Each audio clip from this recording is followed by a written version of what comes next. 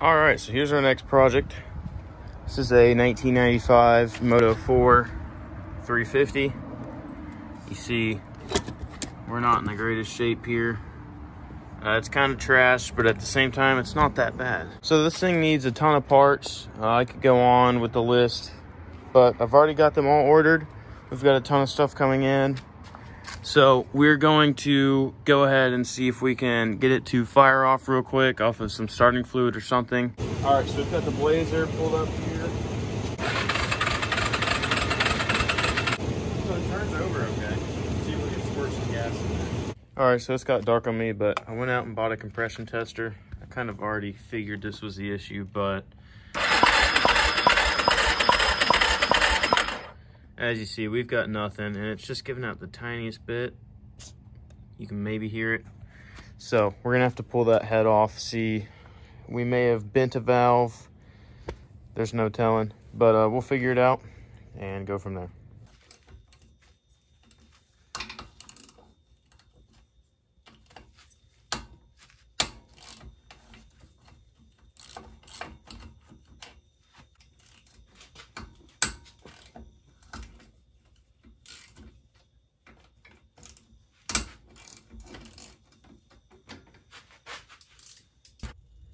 All right, we should be ready to remove the head now.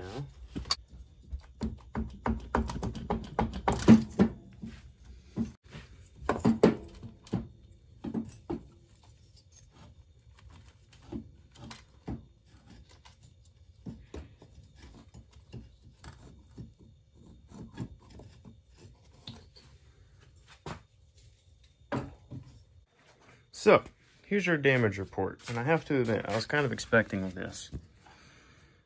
This is toast. Complete toast. Fortunately, the bottom end is perfect. And then over here, we've got the cylinder, and you can see there's the piston right there where it melted to the cylinder. I mean, it's gone. This is garbage. So now if we put some clues together, we'll figure out how this happened. First, you see, we're nearly out of oil. And then next, you can see how messed up this is.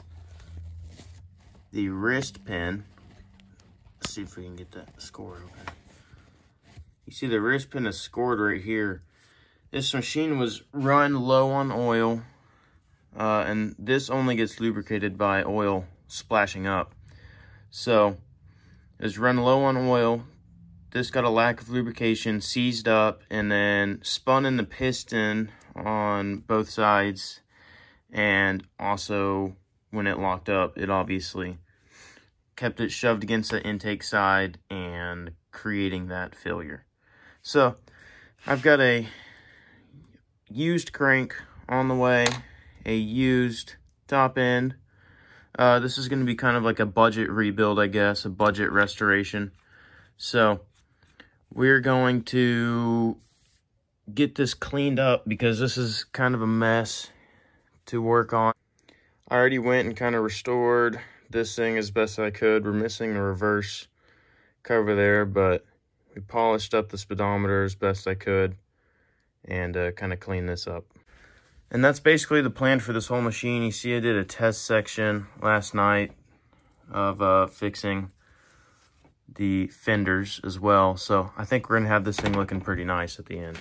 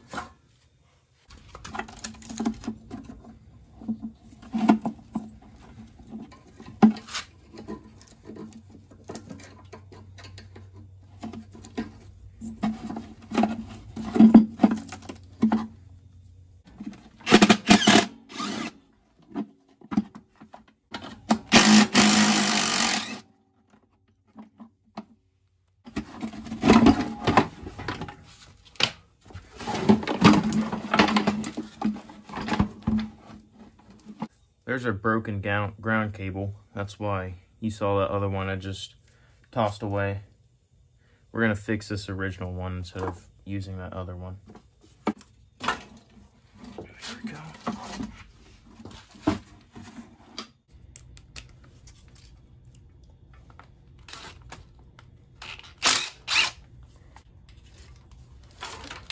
Alright, so there we've got our ground wire.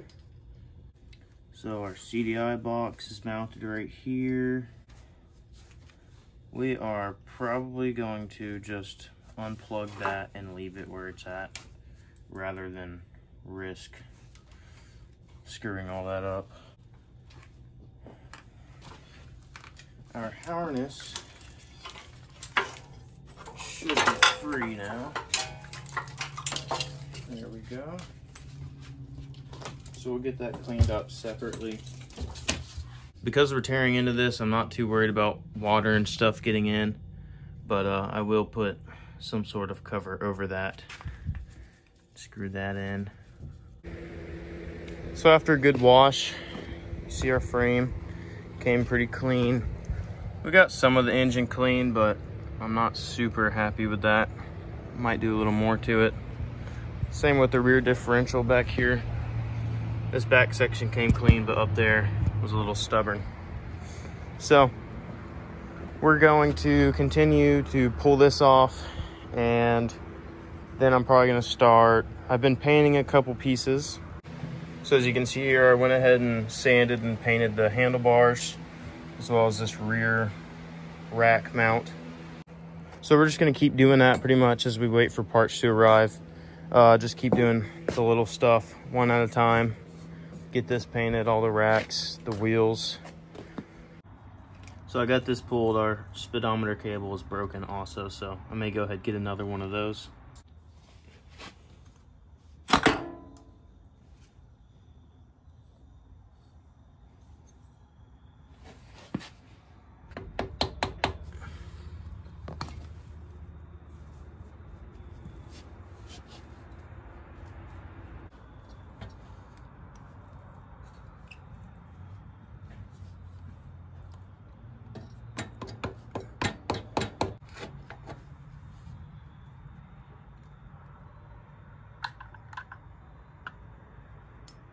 Oh gosh.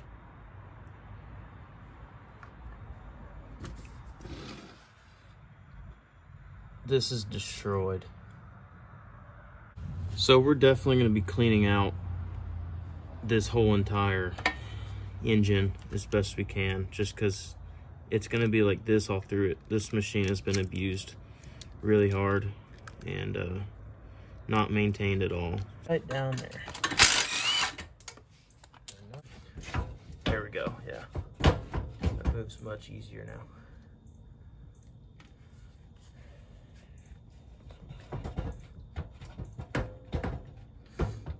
Now this should slip off. Well, it looks very rusty in there. Yeah, there it goes. Okay.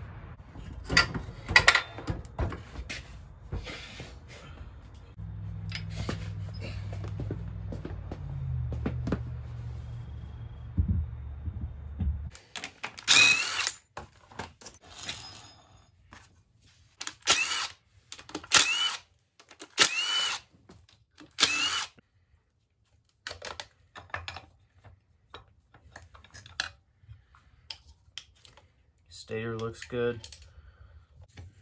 This flywheel almost looks brand new also. That's just a cam chain in there.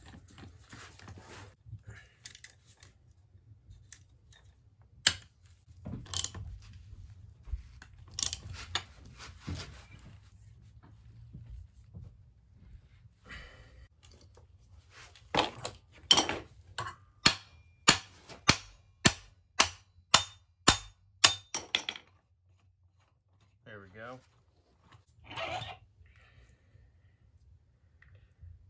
See if this is... I don't think that this is original. This has been replaced at some point. Starter gear. One-way clutch works good.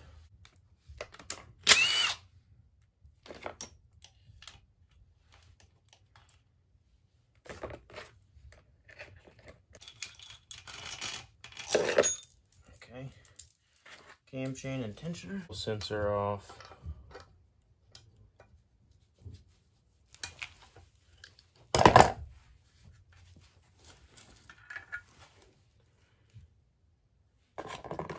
Got our crush washer.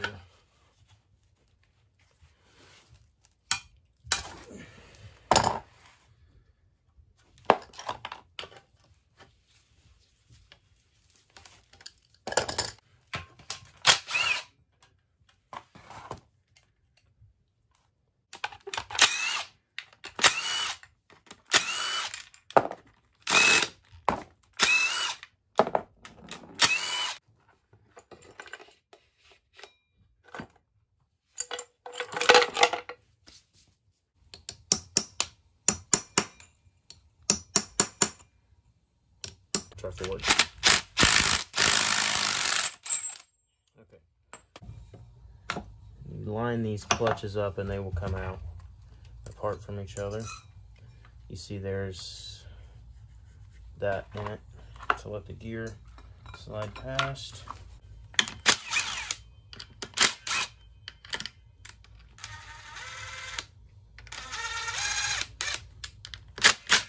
So you're going to be careful with this. As you can see, it's spring loaded. Just working off slowly.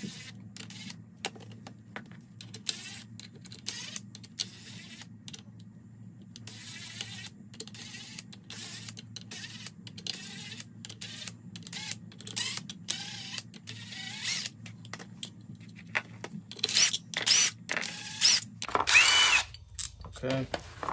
We've got those out. Grab your clutch springs.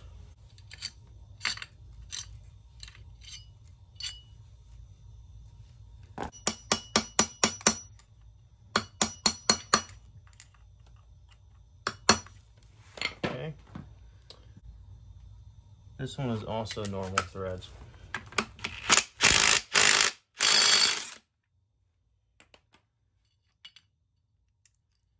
So sometimes one of them is left-handed threads, sometimes not. To be replaced also.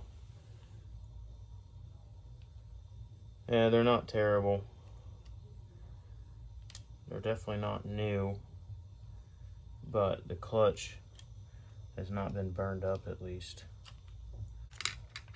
There it comes. And now the rest of that slides off. We've got this mostly stripped down. The one Allen head bolt right here really just took up about an hour of my time trying to get it out. It stripped out and took a lot of welding, but we got it free. So now we are ready to work on pulling apart the main case.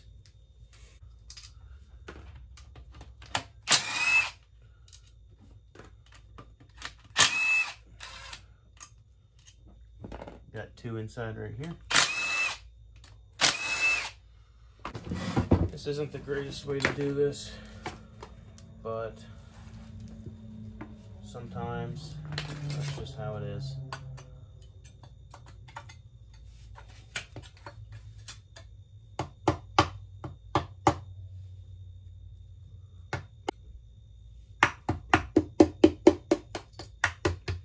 Okay, so we're through right here. We're gonna try and work our way up.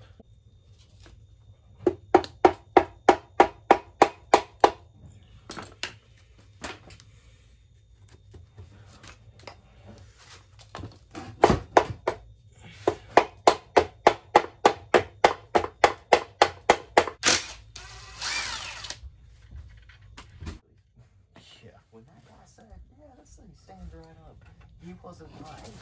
Not at all. He stands right up. Alright, watch out. Okay, so we just got the case split. Now, this is where you want to be careful and make sure you don't really drop anything, unless if you have the parts diagram on hand. I do. So now it's really just a game of cleaning this all up, checking out these bearings also, and waiting on the parts to get here.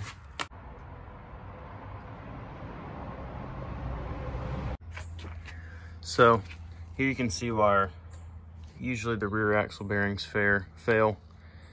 It's just because a failure of maintenance, but you see this thing is garbage. So we're getting those replaced, and then we will do the brakes. Okay, so I've cleaned up our axle, and checking out the sealing surface here, you can see it's pretty rough. So we're gonna go over that and try and smooth that up. All right, so we've got new bearings and seals here.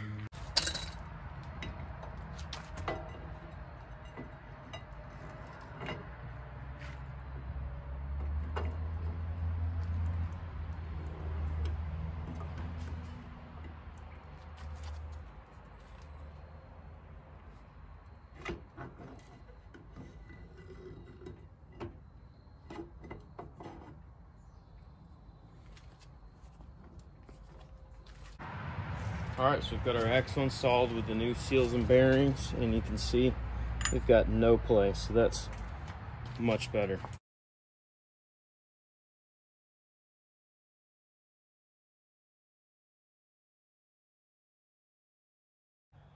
So I really didn't even need new brake pads, but we've already got them, so we're gonna put them on, and we're gonna get the rear brakes set up right.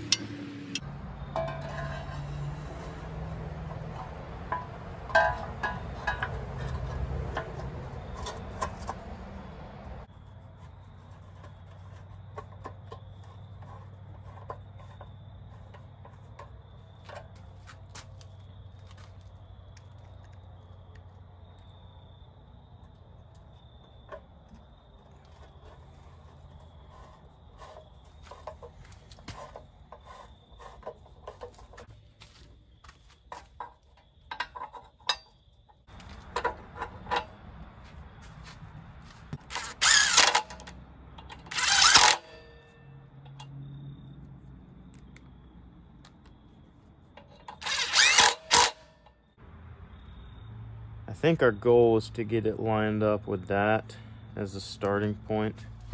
So we got just a little further to go.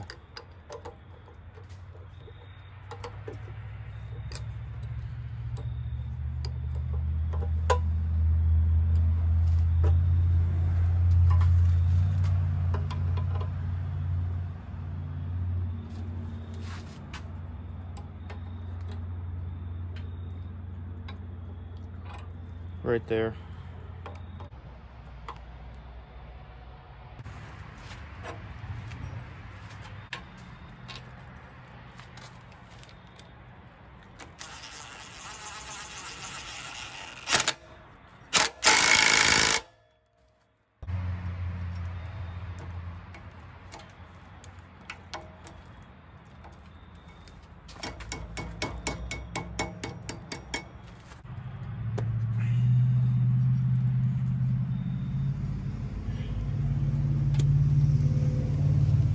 There we go.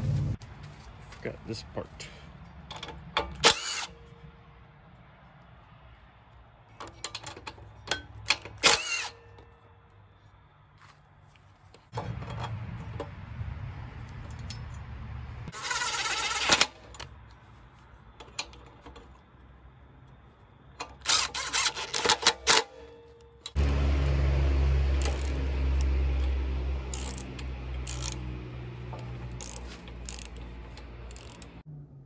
All right, so I'm going to end this video here just because I don't have that much storage for all this video footage.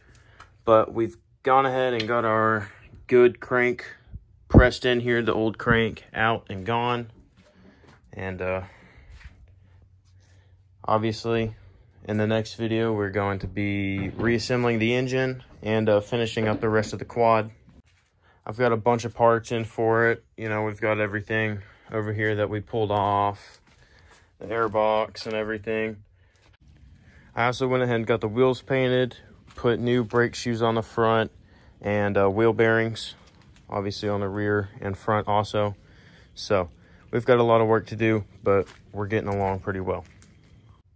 So like I said, that's it for this one, and stay tuned for the rest.